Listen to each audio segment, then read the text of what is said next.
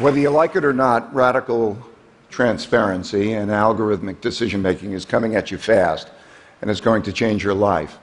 That's because it's now easy to take algorithms and embed them into computers and gather all that data that you're leaving on yourself all over the place, and know what you're like, and then direct the computers to interact with you in ways that are better than most people can. While that might sound scary, I've been doing this for a long time, and I have found it to be wonderful. My objective has been to have meaningful work and meaningful relationships with the people I work with, and I've learned that I couldn't have that unless I had that radical transparency and that algorithmic decision-making. I want to show you why that is. I want to show you how it works. And I warn you that some of the things that I'm going to show you probably are a little bit shocking. Since I was a kid, I've had a terrible rote memory. And I didn't like following instructions. I was no good at following instructions. But I loved to figure out how things worked for myself. When I was 12, I hated school, but I fell in love with trading the markets. I caddied at the time, earned about $5 a bag, and I took my caddying money and I put it in the stock market. And that was just because the stock market was hot at the time. And the first company I bought was a company by the name of Northeast Airlines. Northeast Airlines was the only company I heard of that was selling for less than $5 a share. And I figured I could buy more shares, and if it went up, I'd make more money. So that was a dumb strategy, right? But I tripled my money. I tripled my money because I got lucky. The company was about to go bankrupt, but some other company acquired it, and I tripled my money. And I was hooked. And I thought, this game is easy. With time, I learned this game is anything but easy.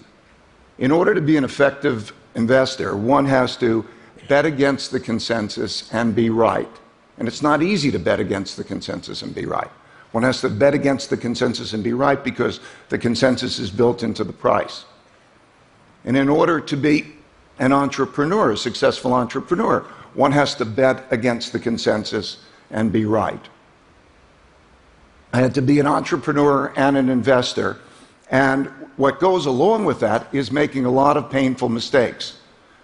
So I made a lot of painful mistakes, and with time, my attitude about those mistakes began to change. I began to think of them as puzzles, that if I could solve the puzzles, they would give me gems. And the puzzles were, what would I do differently in the future so I wouldn't make that painful mistake? And the gems were principles that I would then write down so I would remember them that would help me in the future. And because I wrote them down so clearly, I could then eventually discovered I could then embed them into algorithms. And those algorithms would be embedded in computers, and the computers would make decisions along with me. And so in parallel, we would make these decisions. And I could see how those decisions then compared with my own decisions, and I could see that those decisions were a lot better. And that was because the computer could make decisions much faster, it could process a lot more information, and it can process decisions much more less emotionally. So it radically improved my decision-making. 8 years after I started Bridgewater, I had my greatest failure, my greatest mistake. It was late 1970s, I was 34 years old, and I had calculated that American banks had lent much more money to emerging countries than those countries were going to be able to pay back, and that we would have the greatest debt crisis since the Great Depression. And with it, an economic crisis and a big bear market in stocks. It was a controversial view at the time. People thought it was kind of a crazy point of view. But in August 1982, Mexico defaulted on its debt, and a number of other countries followed, and we had the greatest debt crisis since the Great Depression. And because I had anticipated that, I was asked to testify to Congress and appear on Wall Street Week, which was the show of the time.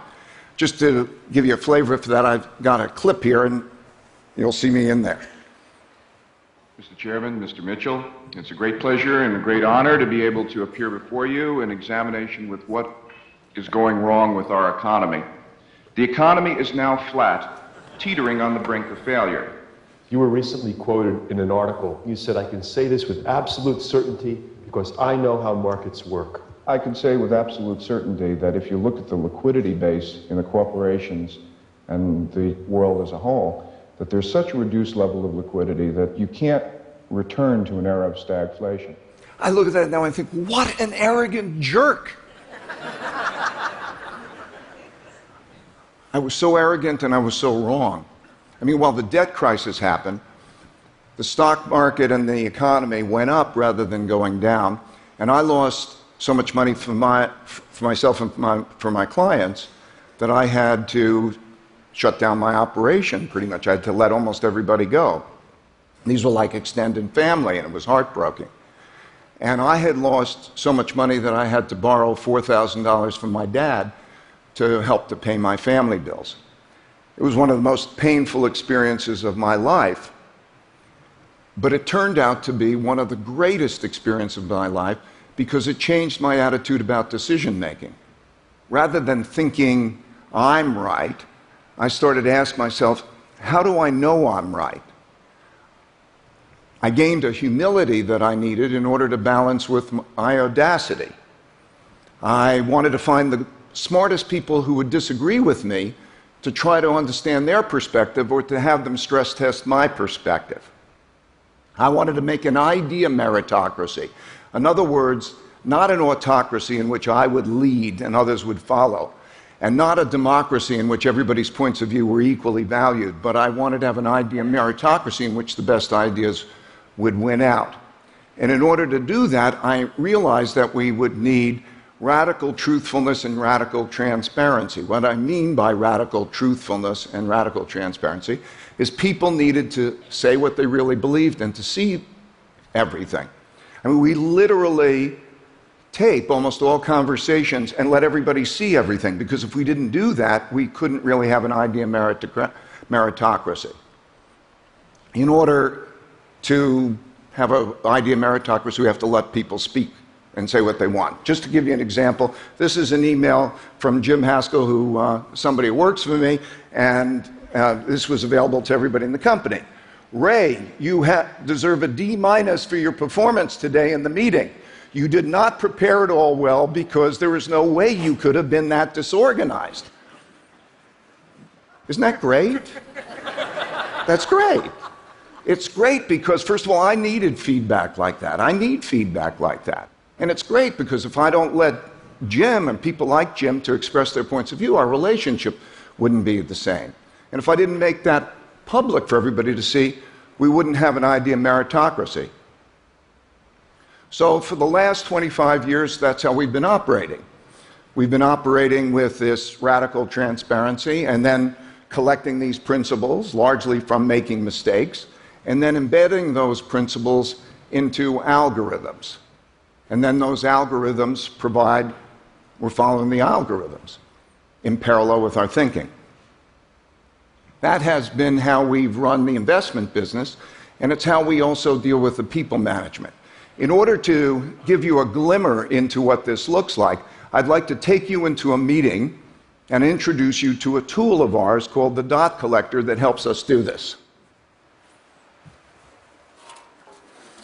A week after the US election, our research team held a meeting to discuss what a Trump presidency would mean for the US economy. Naturally, people had different opinions on the matter and how we were approaching the discussion. The dot collector collects these views. It has a list of a few dozen attributes, so whenever somebody thinks something about another person's thinking, it's easy for them to convey their assessment. They simply note the attribute and provide a rating from 1 to 10. For example, as the meeting began, a researcher named Jen rated me a 3, in other words, badly, for not showing a good balance of open-mindedness and assertiveness. As the meeting transpired, Jen's assessments of people added up like this.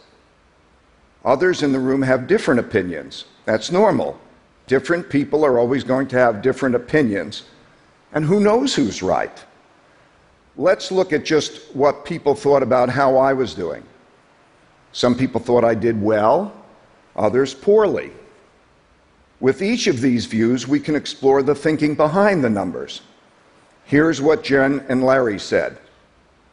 Note that everyone gets to express their thinking, including their critical thinking, regardless of their position in the company. Jen, who's 24 years old and right out of college, can tell me, the CEO, that I'm approaching things terribly. This tool helps people both express their opinions and then separate themselves from their opinions to see things from a higher level. When Jen and others shift their attentions from inputting their own opinions to looking down on the whole screen, their perspective changes. They see their own opinions as just one of many and naturally start asking themselves, how do I know my opinion is right?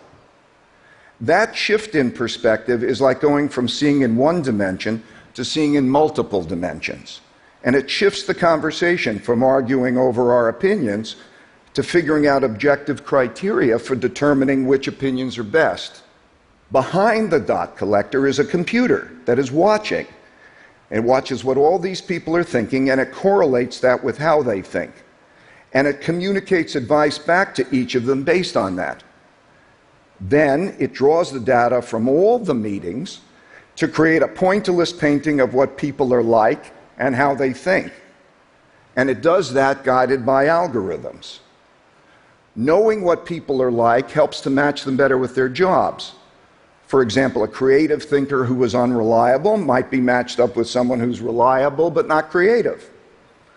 Knowing what people are like also allows us to decide what responsibilities to give them and to weigh our decisions based on people's merits.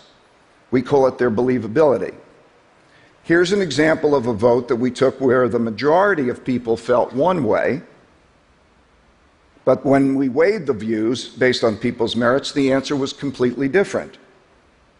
This process allows us to make decisions not based on democracy, not based on autocracy, but based on algorithms that take people's believability into consideration. Yep, we really do this. We do it because it eliminates what I believe to be one of the greatest tragedies of mankind, and that is people arrogantly, naively holding opinions in their minds that are wrong and acting on them and not putting them out there to stress test them. And that's a tragedy. And we do it because it elevates ourselves above our own opinions so that we start to see things through everybody's eyes and we see things collectively. Collective decision-making is so much better than individual decision-making if it's done well. It's been the secret sauce behind our success. It's why we've made more money for our clients than any other hedge fund in existence and made money 23 out of the last 26 years. So what's the problem with being radically truthful and radically transparent with each other? People say it's emotionally difficult. Critics say it's a formula for a brutal work environment. Neuroscientists tell me it has to do with how our brains are pre-wired. There's a part of our brain that would like to know our mistakes and like to look at our weaknesses so we could do better. I'm told that that's the prefrontal cortex. And then there's a part of our brain which views all of this as attacks. I'm told that that's the amygdala. In other words, there are two yous inside you. There's an emotional you and there's an intellectual you, and often they're at odds, and often they work against you. It's been our experience that we can win this battle. We win it as a group. It takes about 18 months typically to find that most people prefer operating this way with this radical transparency than to be operating in a more opaque environment. There's not politics, there's not the brutality of, all of that hidden behind the scenes. There's an idea of meritocracy where people can speak up. And that's been great. It's given us more effective work and it's given us more effective relationships. But it's not for everybody. We found something like 25 or 30% of the population it's just not for. And by the way, when I say radical transparency, I'm not saying transparency about everything. I mean, you don't have to tell somebody that their bald spot is growing or their baby's ugly. I'm just talking about the important things. So,